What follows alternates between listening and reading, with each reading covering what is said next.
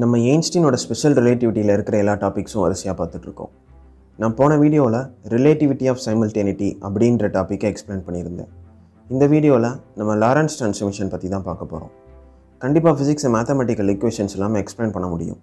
ஆனால் அப்படி எக்ஸ்பிளைன் பண்ணால் அது ஃபிசிக்ஸ் இல்லை. எப்படி தமிழ்ன்ற லாங்குவேஜில் பேசினா தான் தமிழோ, அது மாதிரி ஃபிசிக்ஸை மேக்ஸ்ன்ற லாங்குவேஜில் பேசினா தான் ஃபிசிக்ஸ். ரொம்ப சின்ன மேத்தமெட்டிக்கல் ரிலேஷன்ஸ் தான் என்னோடய வீடியோஸில் இருக்கும்.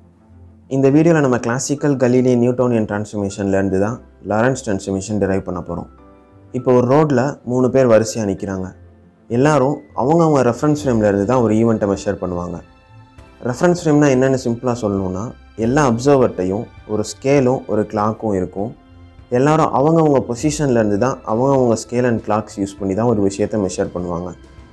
இந்த ஸ்கேலையும் கிளாக்கையும் தான் தனித்தனியாக கோஆர்டினேட்ஸ்னு சொல்லுவோம். இதை ரெண்டையும் சேர்த்து ரெஃபரன்ஸ் ஃப்ரேம்னு சொல்லுவோம். அப்புறம் அவங்கவுங்க ரெஃபரன்ஸ் ஃப்ரேமில் அவங்க எப்பயுமே 0ன்ற பொசிஷன்லேருந்து தான் ஒரு விஷயத்தை மெஷர் பண்ணுவாங்க. அந்த 3 பேரில் முதல்ல இருக்கவனோட ரெஃபரன்ஸ் ஃப்ரேமில் B +50 மீட்டர்லையும் C +100 மீட்டர்லையும் இருக்கான்னா, பியோட ரெஃபரன்ஸ் ஃப்ரேம்லேருந்து மெஷர் பண்ணால் A -50 மீட்டரில் இருப்பான், C +50 மீட்டரில் இருப்பான். இங்கே நம்ம ஏயோட ரெஃபரன்ஸ் ஃப்ரேம்லேருந்து பியோட ரெஃபரன்ஸ் ஃப்ரேமுக்கு போகிறதுக்கு ஏயோட ரெஃபரன்ஸ் ஃப்ரேமில் பி என்ன டிஸ்டன்ஸில் இருக்கானோ அந்த வேல்யூவால் எல்லா டிஸ்டன்ஸையும் சப்ராக்ட் பண்ணியிருப்போம். அப்போது ஏயோட ரெஃபரன்ஸ் ஃப்ரேம் பியோட ரெஃபரன்ஸ் ஃப்ரேமாக ட்ரான்ஸ்ஃபார்ம் ஆகிருக்கும். இதை தான் நியூட்டோனியன் டிரான்ஸ்ஃபார்மேஷன் வீடியோவில் பார்த்தோம். ஸ்டேஷனரி ஃப்ரேமில் ஒரு மூவிங் அப்சர்வரோட வேர்ல்ட் லைனை x = vtன்ற ஈக்குவேஷனில் ரெப்ரசன்ட் பண்ணோம். அப்போ ஒரு ஸ்டேஷனரி ஃப்ரேமை ஒரு மூவிங் அப்சர்வரோட ரெஃபரன்ஸ் ஃப்ரேமுக்கு கன்வெர்ட் பண்ணணும்னா, நம்ம முன்னாடி பார்த்த மாதிரி எல்லாரோட டிஸ்டன்ஸ்லையும் மூவிங் அப்சர்வரோட டிஸ்டன்ஸை சப்ராக்ட் பண்ணால் போதும். ஸ்டேஷனரி ஃப்ரேமில் ஒரு மூவிங் அப்சர்வரோட வேர்ல்ட் லைனை ரெப்ரசன்ட் பண்ணுற ஈக்குவேஷன் x = vt. அப்போ இந்த ஸ்டேஷனரி ஃப்ரேமை அந்த மூவிங் அப்சர்வரோட ஃப்ரேமை ட்ரான்ஸ்ஃபார்ம் பண்ணுறதுக்கு இந்த vtன்ற டிஸ்டன்ஸை எல்லாரோட வேர்ல்ட் லைன் ஈக்குவேஷன்லையும் சப்ராக்ட் பண்ணால் கிடச்சிரும். இப்போ ஒரு செகண்ட் வீடியோவை பாஸ் பண்ணிவிட்டு நான் முதல்ல சொன்ன எக்ஸாம்பிளை இந்த நியூட்டோனியன் டிரான்ஸ்ஃபார்மேஷன் கூட ரிலேட் பண்ணி பாருங்கள். நியூட்டோனியன் டிரான்ஸ்ஃபார்மேஷனில் x = vtயை x' = 0ன்னு மாற்றுறதுக்கு எல்லாரோட ஈக்குவேஷன்லையும் vtயால் சப்ராக்ட் பண்ணுவோம். அப்போனா x' = x - vt தான் ஒரு ரெஃபரன்ஸ் ஃப்ரேமை இன்னொரு ரெஃபரன்ஸ் ஃப்ரேமை கன்வெர்ட் பண்ணுறதுக்கு வேணுன்ற ஈக்குவேஷன். இப்போ மூவிங் ரெஃபரன்ஸ் ஃப்ரேமில் stationary அப்சர்வரோட equation x' = -vt' represent பண்ணுவோம். இந்த மூவிங் ரெஃபரன்ஸ் ஃப்ரேம்லேருந்து ஸ்டேஷனரி ஃப்ரேமுக்கு போகிறதுக்கு அந்த ஸ்டேஷனரி அப்சர்வரோட x வேல்யூவை எல்லாரோட ஈக்குவேஷன்லேயும் சப்ராக்ட் பண்ணால் போயிடலாம். x = x' open bracket -vt' close bracket. அப்போனா x = x' + vt' தான் ஒரு மூவிங் அப்சர்வரோட ஃப்ரேமை ஸ்டேஷனரி அப்சர்வரோட ஃப்ரேமை கன்வெர்ட் பண்ணுறதுக்கு நம்மளுக்கு வேணுன்ற ஈக்குவேஷன். ஒரு ஃப்ரேமை இன்னொரு ஃப்ரேமுக்கு ட்ரான்ஸ்ஃபார்ம் பண்ணுறப்ப அதோட ஸ்பேஸ் ஆக்சிஸ் மட்டும் மாறாது, டைம் ஆக்சிஸும் மாறும் அப்படின்னு பார்த்தோம். அப்போது time ஆக்சிஸோட transformation equations t' = t - vx, t = t' + vx'. நான் இப்போ moving frame to stationary frame space and time axis ஈக்குவேஷனையும் stationary to moving frame space and time axis ஈக்குவேஷனையும் தனித்தனியாக எழுதிக்கிறேன்.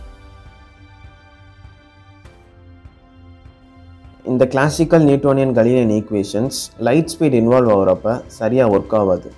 அதனால் இந்த ஈக்குவேஷனில் சில சேஞ்சஸ் பண்ணணும். அந்த ஈக்குவேஷன்ஸை நம்ம சேஞ்ச் பண்ணுறதுக்கு ஆட் பண்ணுற டேர்ம் தான் f(v²) g(v²). லைட்டோட ஸ்பீட் எல்லாரோட ரெஃபரன்ஸ் ஃப்ரேம்லையுமே ஒரே வேல்யூவாக இருக்கணும் அப்படின்றத சாட்டிஸ்ஃபை பண்ணுறதுக்காக தான் நம்ம லாரன்ஸ் ட்ரான்ஸ்ஃபார்மேஷனை டிரைவ் பண்ணுறோம். அதனால லைட்டோட வேர்ல்ட் லைனை ரெப்ரசன்ட் பண்ணுற ஈக்குவேஷன் x = ct எடுத்துக்கிற போகிறோம். இந்த ஈக்குவேஷன் எந்த ரெஃபரன்ஸ் ஃப்ரேமுக்கு மாறினாலும் அப்படியே தான் இருக்கணும். அதை தான் Einstein speed of light is same in every inertial reference frame அப்படின்னு சொல்லியிருக்காரு. ஸ்டேஷனரி ஃப்ரேமில் லைட்டோட ஈக்குவேஷன் x = ctன்னு ரெப்ரசன்ட் பண்ணால், மூவிங் ஃப்ரேமில் லைட்டோட ஈக்குவேஷனை x' = ct' ரெப்ரசன்ட் பண்ணணும். ரிலேட்டிவிஸ்டிக் யூனிட்ஸில் சியோட வேல்யூ 1. அப்போனா இந்த 2 ஈக்குவேஷனும் x = t, x' = tன்னு மாறி இருக்கும். x' t' ஈக்குவலாக இருக்கணும். அது எப்போ இருக்குன்னா f(v²) g(v²) ஈக்குவலாக இருக்கப்போ தான். அப்போ இந்த 2 டேர்மையும் வேறு டேர்ம் இல்லை ஒரே டேர்ம்னு எடுத்துக்கிற போகிறோம். அந்த டேர்மை தான் காமா ஃபேக்டர்னு சொல்லுவோம்.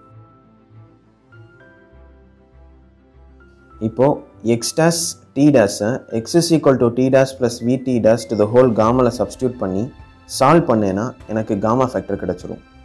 அதை கொண்டு போய் ஈக்குவேஷனில் போட்டால் முடிஞ்சு லாரன்ஸ் ட்ரான்ஸ்ஃபார்மேஷன் கிடச்சிருச்சு. இதுதான் ரிலேட்டிவிஸ்டிக் யூனிட்ஸில் லாரன்ஸ் ட்ரான்ஸ்ஃபார்மேஷன் ஈக்குவேஷன்ஸ். இந்த ரிலேட்டிவிஸ்டிக் யூனிட்ஸில் ரெப்ரசன்ட் பண்ணியிருக்கிற லாரன்ஸ் ட்ரான்ஸ்ஃபார்மேஷனை கன்வென்ஷனல் யூனிட்ஸில் இந்த 4 ஈக்குவேஷன்ஸ் யூஸ் பண்ணி தான் ரெப்ரசன்ட் பண்ணுவோம். லைட்டோட வேகமாக போகிறதுக்கு ரெடி ஆகிட்டேன். On your mark, get set, கோ அப்படின்னு சொல்கிறப்ப வந்தார் Einstein. No matter particle shall travel faster than light. Look at the equations that you have derived previously. The term in the denominator of t dash will become imaginary for someone or something travels faster than light. How can a time axis of reference frame become imaginary and hence no matter particle shall travel faster than light? அதானே, சரி கிளம்புங்க, நான் லைட்டை விட மெதுவாகவே ஓடிக்கிறேன்.